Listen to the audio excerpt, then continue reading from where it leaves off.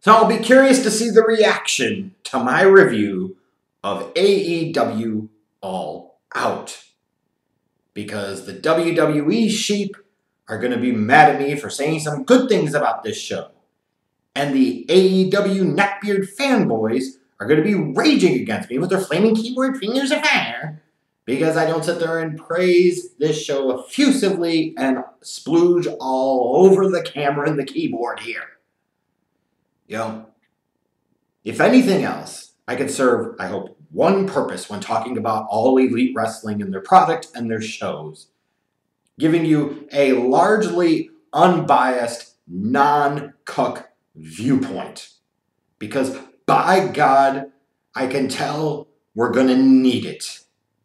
And of all of the things that help illustrate this, nothing does a better job than that of last night, as you're getting ready for the main event. The Young Bucks cuck himself, Dave Meltzer, tweeted, and he has tweeted a lot of dumb wrestling opinions and a lot of dumb wrestling takes over the years. But this, by God, has to rank up there as one of, if not the single worst takes he has had in his 4 decades of covering professional wrestling. I'm paraphrasing here, but it's close enough to reality to get to the point. He said last night that unless Jericho goes out and has one of the best matches of his career, and Hangman Page has the best match of his career, that the Lucha Brothers Young Bucks ladder match should have main evented this show. Does anybody else understand just how ridiculous and biased that sounds? Like, I don't even think, Dave, the Bucks of Suck would agree with you. Even though they went out there and actually had a really good match, I almost feel dirty for saying it. The simple fact of the matter is they went out there and they did the job, so to speak. Yes, it was a ladder match, but they lost. Like, they know they weren't the main attraction. It is one thing to have friends in the business. It is one thing to have biases in the business. But when you allow it to cloud your better judgment like this, and Meltzer is not just some other person. He's the guy that the vast majority of the other dirt sheets out there rip off their news and their scoops from. He's the guy that all these idiots doing these star ratings have based their stuff off of. He's the guy with 200,000 plus Twitter followers. He's got more followers than the most of the wrestlers that were wrestling on this all-out show. So his opinion carries weight. And when his opinion comes out like this, it could be an anchor, an absolute anchor. How ridiculous is it on a night where a company is going to crown their first world champion that you would want a match other than that main eventing a show? Not to mention the fact that that match that's going to crown that first world champion involves the biggest name that you have in Chris Jericho. So that is strike 2 on the stupidity factor. And then strike number 3 above all else on a show where you're crowning your first ever world champion, Dave. You want to sit there and main event a tag title match for belts that belong to another fucking promotion? Are you kidding me? Are you insane? Are you nuts? Or do you enjoy the taint of the Bucks so goddamn much that you go out of your way to show just how much you cuck for them? Like, this is about as foolish as people thinking that the whole thing with Alden last year started as a bet and that Meltzer wasn't in on the work. Open your eyes, people. Open your eyes. He's in on all of it. But you can't say dumb stuff like that. That's why you need me. Not the wrestling show you want, just the wrestling show you need. Because while you might not always agree with me, and I'll say plenty of dumb things, I will never say anything that moronic and that stupid and that flat-out cuckish, markish bullshit like Dave Meltzer did last night. Give me a break. Anyways, on to the show itself. The pre-show. This buy-in casino battle royale.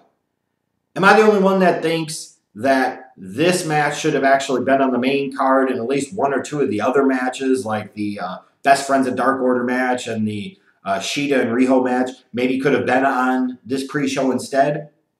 I'm just saying, as you had some returning people like ODB, you had a debut like a Mercedes Martinez, you had something going on in this match. Now, granted, I was flat out totally stunned Not so much that Nyla Rose won this. I think a lot of people probably saw that coming. Was the fact that Kong and Brandy Rhodes were eliminated so early. Where on the last show, if I remember correctly, you did a lot with them and hyped that up, that Kong was going to be in Brandy's corner and so on and so forth. And then here it was pretty much a non-factor. It was just really weird. As far as Nyla Rose winning, I don't know what to think of it. You guys can tell me what you think of it. And the reality is, please keep this in mind as I talk about some of the things on this show. While I'm familiar with some of the names and some of the talents and some of the wrestlers, I'm not familiar with everything. I'm not familiar with everyone. So sometimes if I'm going to ask a question, it is not automatically just assuming that this is Schleg Daddy Snark or that I'm being a smartass. It can sometimes be because I legitimately am trying to understand. If I'm being a smartass or I'm being snarky or I'm trying to cut something down, believe me, you're going to know it. And there will be moments of that in this review.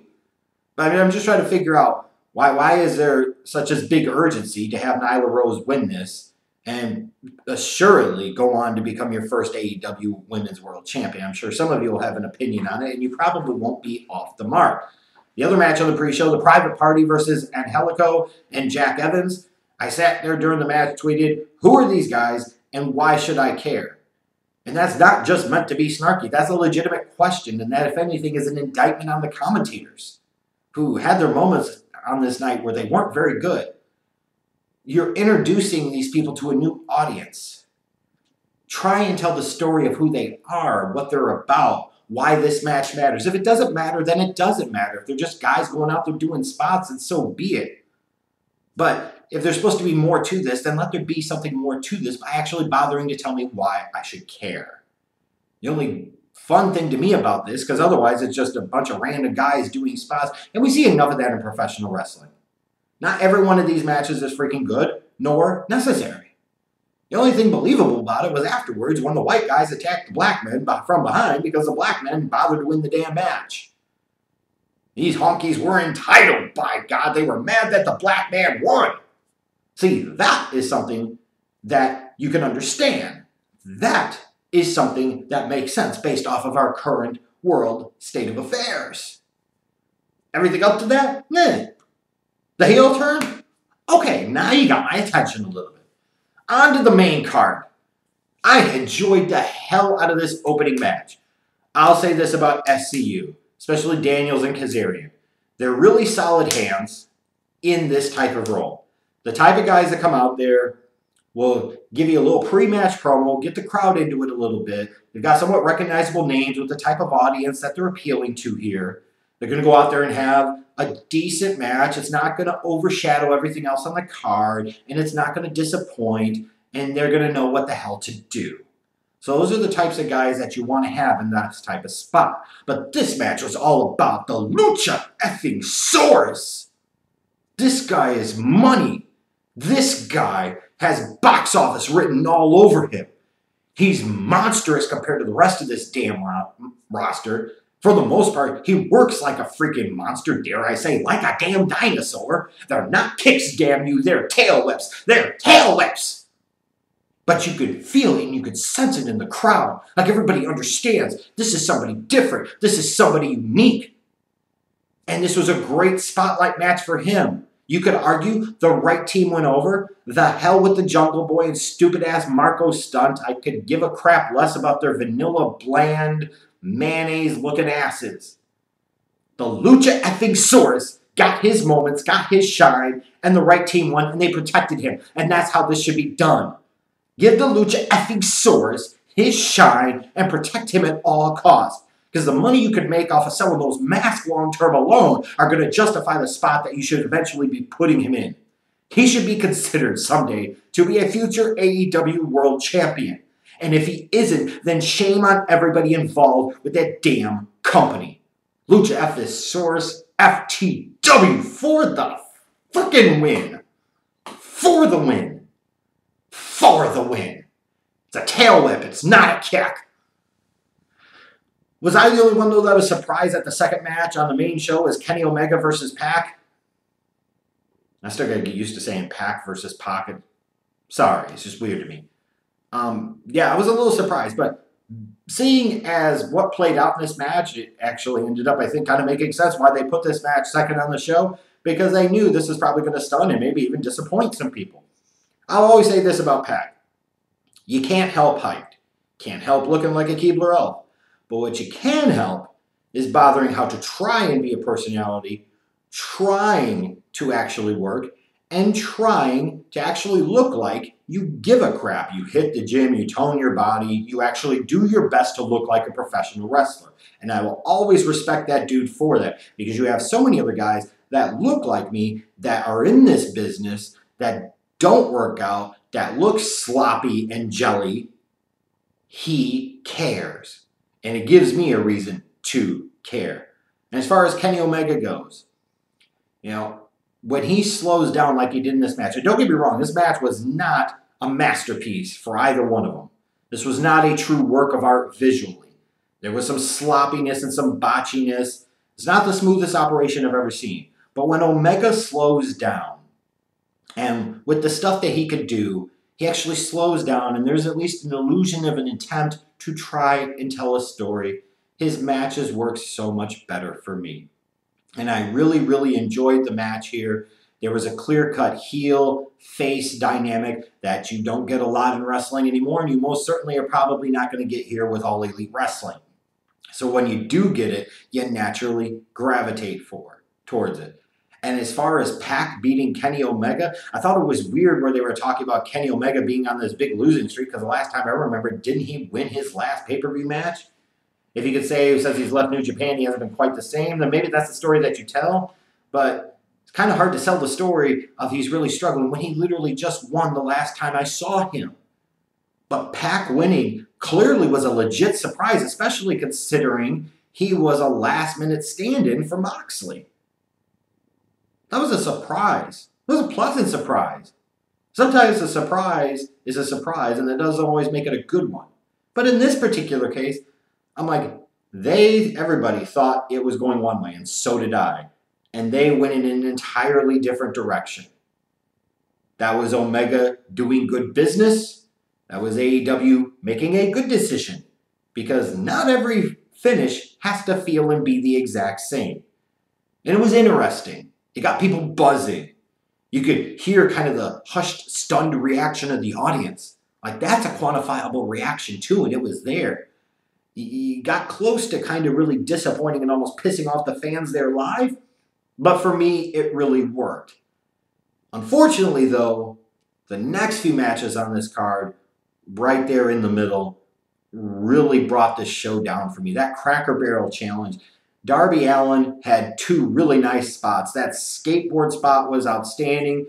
The back bump that he did onto the steps with the barrel on top of it looked great. But Joey Janela is trash. Seriously, what is his appeal? Why do people like him? What is it that is so special about him? He just looks sloppy. Looks like he doesn't care. The paper cut spots look trash. Maybe you don't see it up close when you're there in person, and I get that. But when they zoom in on it and you're watching it via your Bleacher Report live stream, which is what I did because like a lot of you that are going to complain about this review, I actually bothered spending the $49.99 to try and support this damn company so you could take that and shove it up your ass. But Jimmy Havoc winning, what did he screw up not once but twice? This is an example to me. I wonder if Cracker Barrel liked the way that they were incorporated to this match, because that gimmick was pounded down everybody's damn throat. Wasting biscuits and barrels and everything else. Hey, if you're going to do it, I guess do it. And at least Cracker Barrel can say they got a good bang for their buck. That said, though, this is just an example of three guys going out there and doing spots and bumping around for 20 minutes. I've seen enough of that in professional wrestling. Part of the purpose of me looking to AEW is to give me something different, something fresh, something new.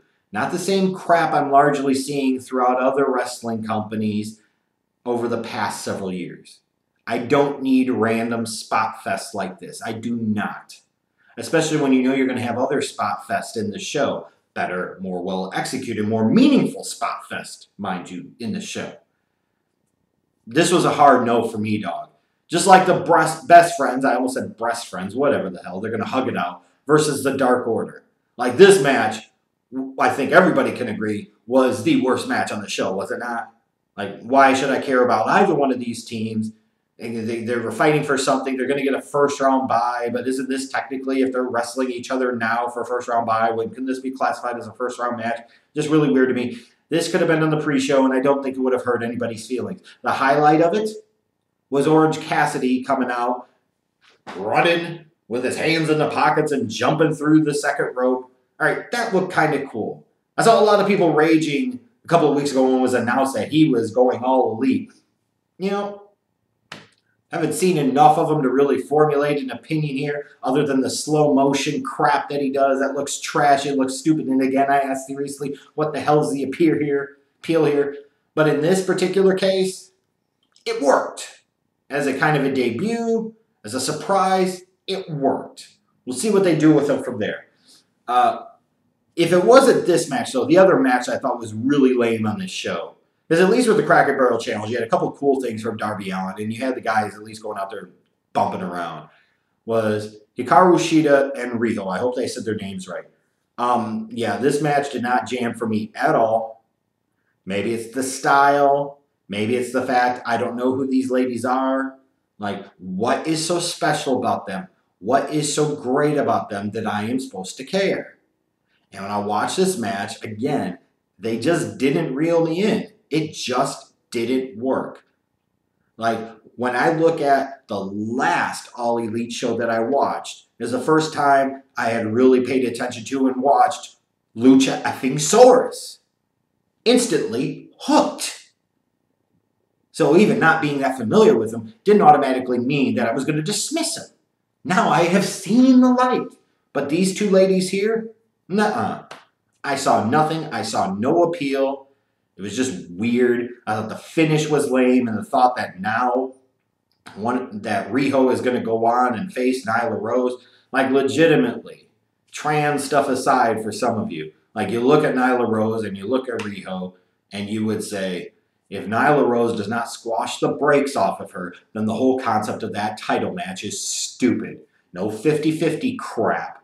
She's a monster. Let her squash Riho's little tiny ass. Just saying.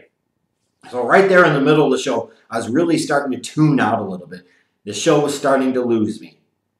And then it brought me back. Shawn Spears, Cody Rhodes. I don't know what was with the Star Trek gimmick, but whatever, cool. I'm a Trekkie. No big deal. Just legitimately wondering.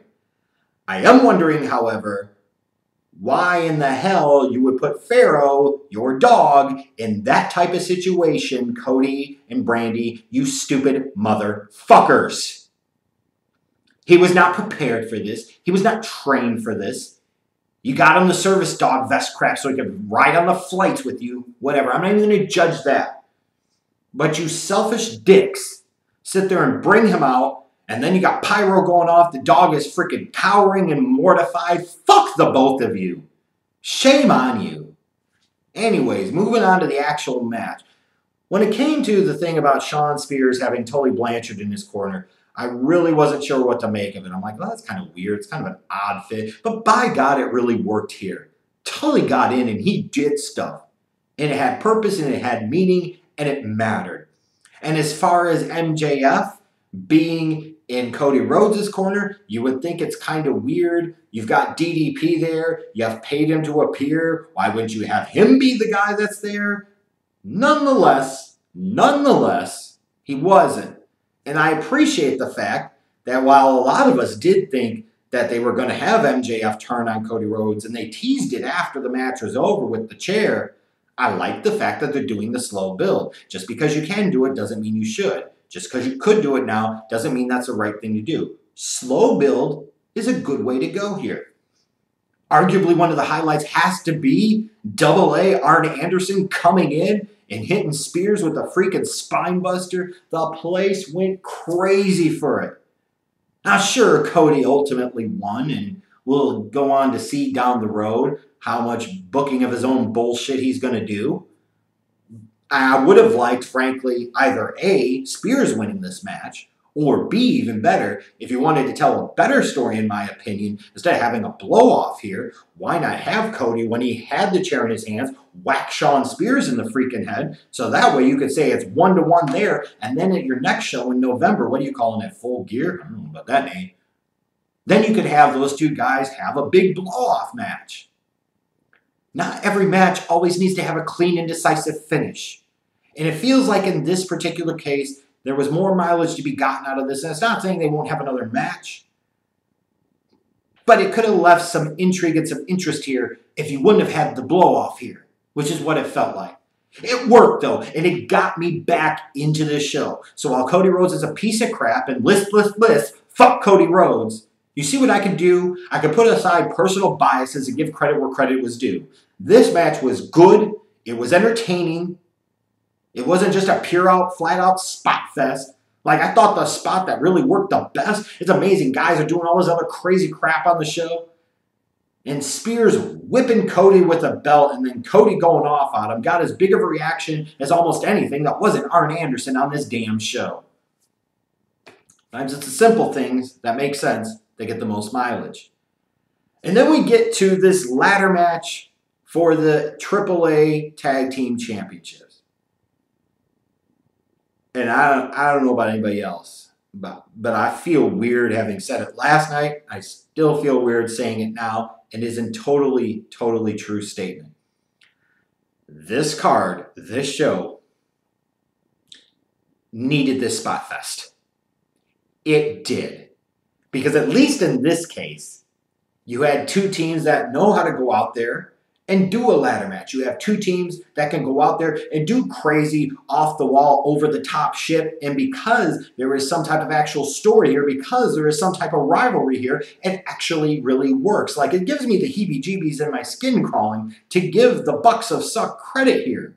But again, let it not be said that I can't look past how much I dislike a wrestler or a tag team in this case to give them credit when credit is due.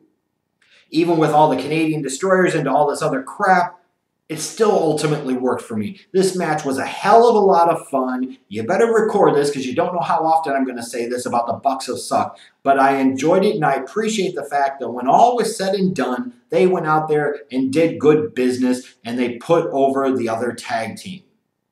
Now you could say it was for another company's tag belts. I don't think the Young Bucks in any way, shape, or form are hurt by losing a match like this. And with this match being second to last on the card, maybe you could make the argument if Meltzer had said that this match should have been like mid-card, like fourth. I could maybe agree with that in terms of the show pacing and the flow. But I'll take it. You know, usually this is, as I get older, that's when I start to tail off into shows. You're already 3+ hours into it. I needed this pick-me-up, this adrenaline rush. I like the Lucha Brothers a lot, and this match really worked for me. It was my match of the night. God, that feels weird to say. Then we get to the main event. It was slower than some of the other matches on the show, and it's got Jericho in it. And the story you're trying to tell, it makes sense. It doesn't need to be just a flat-out crash test dummy fest, nor should it be. There should be an attempt to actually try and tell a story here. It's kind of funny to see Hangman Page ride on a horse. Use whatever you got to try and get you over and make you look like you got personality, but I'm sorry, still boring as bricks to me. But this match probably helped him a little bit. The one thing that was a little odd about this match, though, was Jericho getting busted open. The dynamics were just off. Hangman Page is the young upstart. Hangman Page is the one who's trying to get this opportunity of a lifetime. It feels like the story would have worked much better, in my opinion, if Page would have been the one that juiced, if he was the one that bled. It would also be nice if the camera didn't zoom in so closely on Girl Hebner handing Jericho the blade. Just saying, just saying. That said, though, I did enjoy this match. While sure, it did not have the sheer thrills of Lucha Brothers and Young Bucks, while it did not have that level of pure entertainment value from a shock factor standpoint, I appreciated the slow marination and buildup of this match and how Page would get stuff in, but then Jericho would counter him because of his experience and his know-how. I enjoyed it. And you think about it, and as a testament to this match and as a testament to Chris Jericho specifically, he carried Hangman Page to by far the best match I've ever seen Page have. And I've seen him have a few matches. Not a ton, mind you, but I've seen enough to say this was easily the best match I've seen him have. This match did more to raise the profile of Hangman Page in my eyes, even though he's still quite a ways away from truly being world championship worthy. Chris Jericho got a fucking spinning back elbow over as the finish, and it worked, and the place popped. It erupted. And they did business right. Chris Jericho is your new and first ever All Elite Wrestling World Heavyweight Champion, as he should be. There is no argument or debate to be had here. Chris Jericho is the biggest name you have in terms of wrestlers on this roster. You are getting ready to start your 2 hours of prime time every Wednesday night on TNT. You need star power. You need name recognition. You need name credibility. Chris Jericho being your world champion instantly gives you credibility that, sorry, newsflash, freaking Hangman Page does not. And if I'm being honest with you, the reality is Kenny Omega doesn't give you that from a larger mainstream perspective. There was only one option. Chris Jericho had to win this match. And we'll see how long he stays a champion. But here's the thing. You can't bring in a legend like Chris Jericho and then just have him job out. That's what WWE had him do too often. It starts to diminish the appeal of when somebody beats him. Because you got to the point with Jericho and WWE, fucking Fandango was beating him at WrestleMania. That's too much. It's overboard. Here, you're establishing the legend as a legit legend and the standard bearer and the measuring stick for everybody else in that damn company. And when you are starting out brand new, getting ready to go and sell your company to advertisers to try and draw in more eyeballs, Chris Jericho is the guy that you, in the short term, you launch your product and you build your brand around. No offense to Hangman Page or anybody else, but he ain't it.